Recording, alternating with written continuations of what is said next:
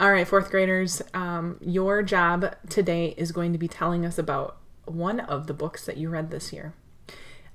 You have read a ton of books this year as a fourth grader. You guys have done a fantastic job. A lot of you have worked really hard. Some of the books you have really, really enjoyed. Some of the books that you may not have finished because you didn't enjoy them. But your job today is going to be telling us about a book that you did enjoy. One of the best ways to find out about good books is to hear from other people. That's the way that I typically pick up books, is if a friend says, oh my gosh, you have to read this book.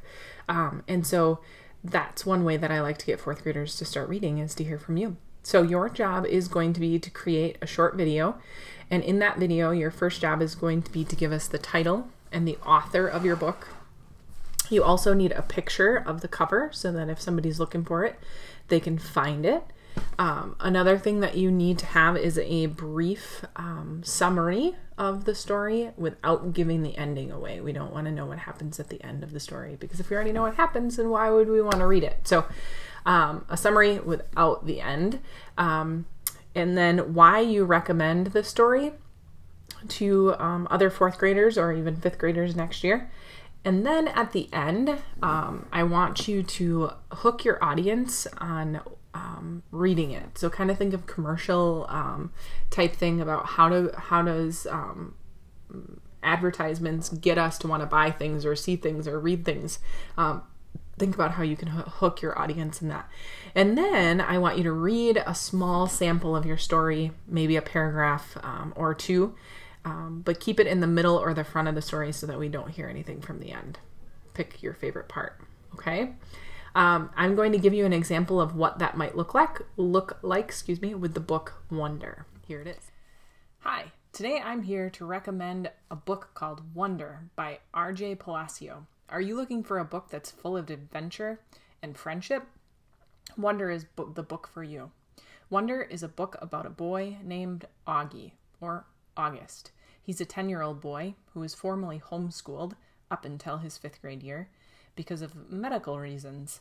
And you find out quickly that those medical reasons are because of some birth defects that he had, specifically to his face. And this is something that makes him stand out throughout his 5th grade year. This book follows Augie through his 5th grade school year, and it goes through the ups and downs. It also helps us see into the hearts and minds of those that are around him, starting to make hard decisions and hard choices on friendships. It's such a great book that reminds us about kindness and why being kind is important. If you are someone who enjoys a funny story, a heartfelt story, and just likes to hear a good ending, this one's for you. Let's take a look at one of my favorite parts. So here's one of my favorite parts, way at the beginning of the story when they're talking to each other about whether Augie should go to school or not. Let's take a listen. I usually love when they talk about when I was a baby. Sometimes I want to curl up into a little tiny ball and let them hug and kiss me all over. I miss being a baby, not knowing stuff. But I wasn't in the mood for that now. I don't want to go, I said. How about this? Can you at least meet Mr. Tushman before making up your mind, Mom asked. Mr. Tushman? I said. He's the principal, answered Mom. Mr. Tushman? I repeated. I know, right? Dad answered, smiling and looking at me in the rearview mirror. Can you believe that, Augie? I mean, who on earth would ever agree to a name like Mr. Tushman? I smiled, even though I didn't want to let them see me smile. Dad was the one person in the world who could make me laugh no matter how much I didn't want to laugh. Dad always made everyone laugh.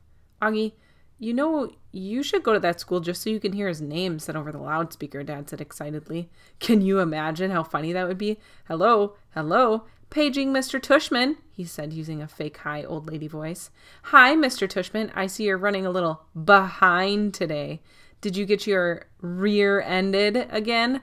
What a bum rap. I started laughing. Not even because I thought he was being that funny, but because I wasn't in the mood to stay mad anymore. Could be worse, though, Dad continued in his normal voice. Mommy and I had a professor in college called Miss Butt. Mom was laughing now, too. Is that for real? I said. Roberta Butt, Mom answered, raising her hand as if to swear. Bobby Butt. She had huge cheeks, said Dad. Nate, said Mom. What? She had big cheeks. It's all I'm saying. Mom laughed and shook her head at the same time. Hey, I know, said Dad excitedly. Let's fix them up on a blind date. Can you imagine? Miss Butt, meet Mr. Tushman. Mr. Tushman, here's Miss Butt. They could get married and have a bunch of little tushies. See, I told you it was funny. If you would like to find more funny events that take place in this story and just have a heartfelt finish, this is a book for you. Check out Wonder today, whether that's at Barnes & Noble or on our Soro app for school on your iPad. Check it out today. All right, fourth graders. So that is a short example of what a book recommendation would look like. Be creative with it. You can do different backgrounds if you would like, but recommend a book for somebody and even for me. I love hearing what you guys are reading and what I should be reading this summer. So also make sure that you post this assignment to Canvas. Keep up the good work, guys. We are almost finished. You can do it. All right. Can't wait to see what you come up with.